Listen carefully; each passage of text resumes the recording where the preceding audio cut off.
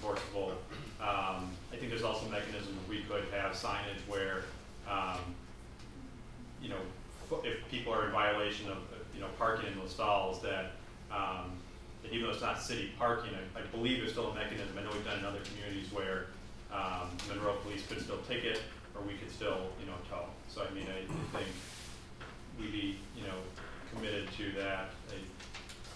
You know, I think we're talking about, you know, Friday, Saturday, Sunday from 1 to 4 p.m. There are special events as well. Earlier, in October of this year, we had a special event on a Friday evening where there were over 100 visitors to the Historical Society.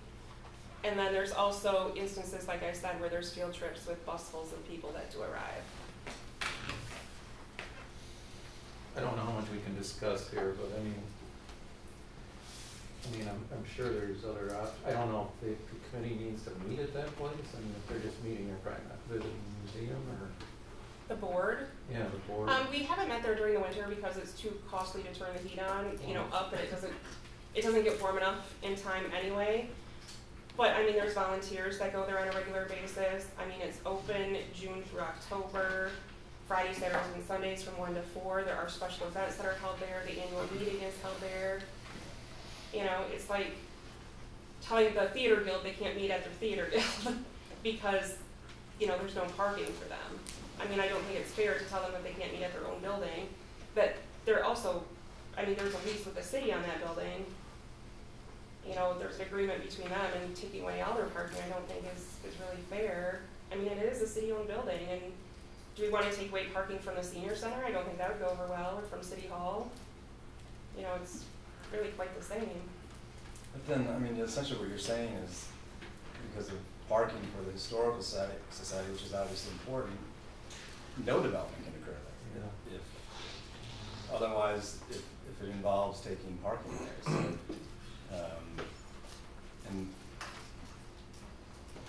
that's you know, and the issue really is I guess initially my understanding is that 50-foot area would stay open. I didn't realize that was all becoming parking because I was under the impression, I guess maybe it was my own fault, that there would be underground parking. I understand there could be issues with that, but I thought there would at least be the stalls in that 133 by 50 area that would stay open for public parking. Even from last time, they were going to take that all out. Last time we didn't have this, it was at the other lot. No, stop and go when we discussed it. I specifically asked the question. And I must have missed that part. And they were going to take the whole thing, yeah. not just yeah. one square. And I must have, I guess I mean, that's really the issue that they have. I guess if we could cut that 133 by 50 part off and even just make it, I know it's 20 stalls right now, make it into 10 stalls, because I understand the configuration couldn't be the same because you can't drive through or something, but taking away all that parking is obviously an issue with the board. So. Do you have in your plans underground parking money-wise or not? We do. You do? Okay, so even with the underground parking, you'll still need all that parking? You know, we would need all of it. We would. This is really a worst case scenario. So I think, so we have 24. Yeah. So I'd want to talk to a regional, but I would think certainly at least half, like, you know, this whole row along here. I'd want to go back and think it through before I really committed anything. But we'd be open. I mean, and you know, Brooke, I would love to come and talk to the board because definitely. I mean, shared parking is great land use policy. I mean, it is. I get that it's not as good as just open, unfettered, but I mean, you know, I think you'll appreciate you can't plan around a couple events a year. You know, it's just not appropriate use of really this prime real estate in downtown Monroe. And I think, you know, what's most important for us, overnight parking. You know, and that's why that's why I said, you know, really the Friday afternoon stuff, you know, the Thursday, you know, no brainer, really easy. These people, they're all at work. You know, there's no one parking here. Saturday, Sunday, you know, like I mentioned in a voicemail, you know, we'd be, you know, we could certainly live with it. You know, it just means our tenants have to move, and you know, we will enforce it. So I think, you know, I know your board doesn't know me. We haven't looked at plans together. You know, I think it probably would be helpful, you know, if we did kind of talk more, because I think, you know, we're more than willing to look at shared parking and, you know, forward commitments on that shared parking. Well, I definitely invite you to come meet with them. I think that would be good. I mean, I support affordable housing. I supported it the last time. Yeah. I think it's a great concept. I love it. It's something that we need. It's part of our comprehensive plan, and if we can work something out, I think that would be wonderful. So. Great. So we don't have any current direction for them tonight. When would we come back with some direction or another for them? Regular meeting? You know, our next board meeting isn't until the first Thursday of April. You know, I can talk to them to see if we could put together a special meeting at some point, but. Well, is there anything that we could simultaneously track Yeah. while that is ongoing, so we're not waiting on? Right. Not wait Yeah, on this bring parking that on. agreement. Yep. I mean, what? Well, I think the development, you know, I think so for the AHP application that would be due in June, we wouldn't need this whole like TIF financing, you know, that would need to be in place. We would need to have some sort of option to have site control to get us the points for that. And, you know, I think we'd want to structure it so that, you know, if the project isn't moving, you know, you guys aren't at risk of us getting this land without a viable project. And I think we could certainly work with the city attorney to come up with some sort of, you know, language that would protect the interest of the community while still giving us the, you know, the kind of documentation we would need to have a competitive application. So I realize, you know, I know we're talking out in June, but, you know, it just, these things do take time. And I think we could maybe look at a kind of a template, you know, of a developer agreement as well, to kind of start kind of hammering out some of these terms so that, you know, you all can be kind of aware of the kind of intricacies of kind of what that deal looks like. You know, what are we committing to as a developer, and, you know, what is the city committing to as well. I personally like some time to look for numbers, Right, so because you're saying you're gonna do an overlay trip. It's an option. As It's an one of option. the options. As an option. Yes. Yeah, I haven't had a chance to even look at those numbers.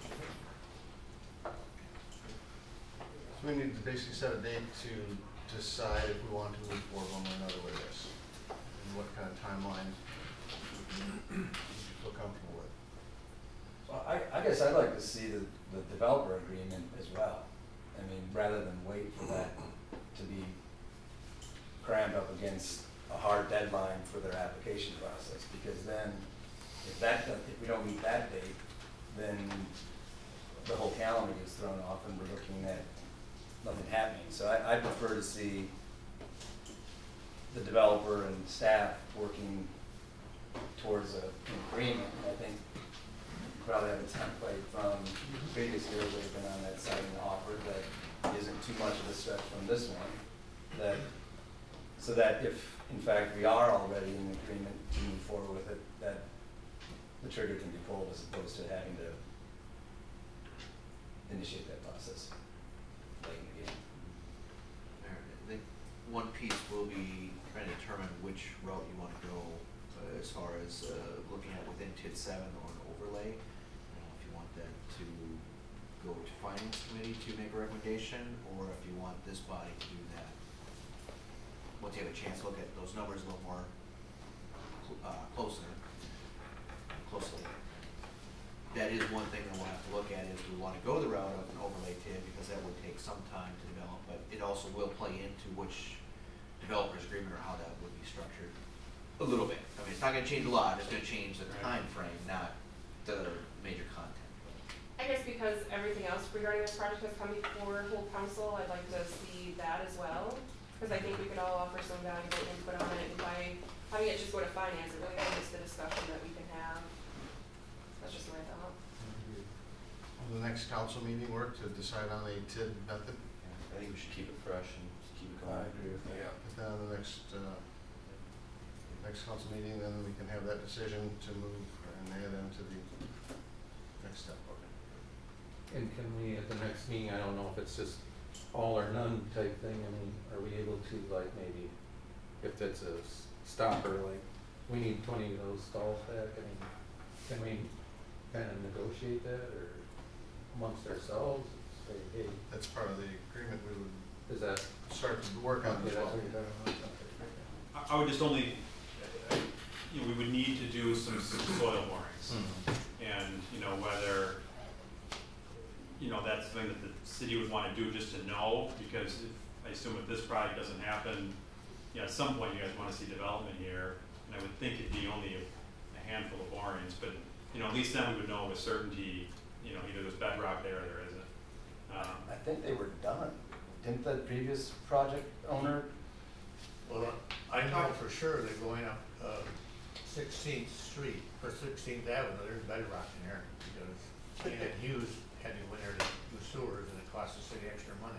Yeah. And they had all the extra stuff to do. Right, Al? When we had sewer on 16th Avenue, we did not show bedrock in that, but on 9th Street, right out in front of the museum, we hammered rock that was 2 foot below the street. And so it drops off right in that area. I know the phone company goes down 3 stories. I just lived there. Yeah, and I know, I mean, I look, the houses across the street, all the basements, which, but, yeah, you know, I talked to a site utility contractor, you know, they said, you know, you would think bedrock would be, you know, it can just be little pockets, and, you know, you just don't know. But there was that previous project there. Does anybody Senior know, center, did they do, Senior housing. yeah, Yeah, I think they did be boring. didn't they do borings? I don't Wouldn't know that if be it got somewhere? that far. I looked in the, if it was the same asphalt parking lot, I didn't see any, you would see remnants from borings, so maybe if there's a new asphalt overlay, or I could have missed them. They didn't get that far. Okay, yeah, I didn't see them. They had applied but didn't qualify, so I don't think they did anything further than that. We had an agreement kind of in place for it, but I think that's as far as it got. Maybe that's something we can put on the next agenda as well as permission or cost to look at the borings. Get some quotes on it, see if you want to do it. That would certainly help us if this deal falls through for in future deals. Right. Want to help them with their information. as Well, to well. help us all know, is there parking spare that can go back, that you can just remain public, you know? Right. And that may be just cleaner for everyone if it just stayed public. Yeah, I think that would, So add that topic on, we'll also have the yea or nay decision on our tips and carry on with that. sounds good. Next Okay. week. What we see there, I didn't hear you. Add the boring discussion on the next meeting as well. Boring meeting. Excuse me? Yes, Did you want us to start work on the agreement or wait until I after? think we'll wait until the next meeting, Got it. and then we can pull the trigger on that decision then. Got it. Thank you. Okay. Bowman, carry on with the close. This is closed under Wisconsin Stats 19.85, Parent 1, Parent E, deliberating or negotiating the purchasing of public properties, the investing of public funds, or conducting other specified public business, whenever competitive or bargaining reasons require closed session.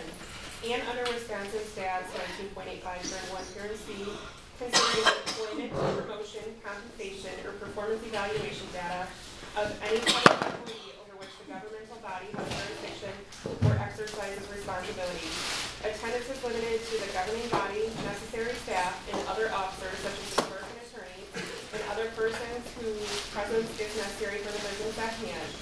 Be discussing the continuing consideration of BNS LTD land offer and potential negotiation. And review qualifications, experience, and other attributes of utility supervisor to determine step placement on the compensation scale. And we need a motion to go into close. Take a motion, go to close. Thanks, guys, see you. Yeah, thanks. Motion second to go to close. All in favor, say aye. Aye. Opposed, no? Yeah. We are in close. It is unanimous. Yes.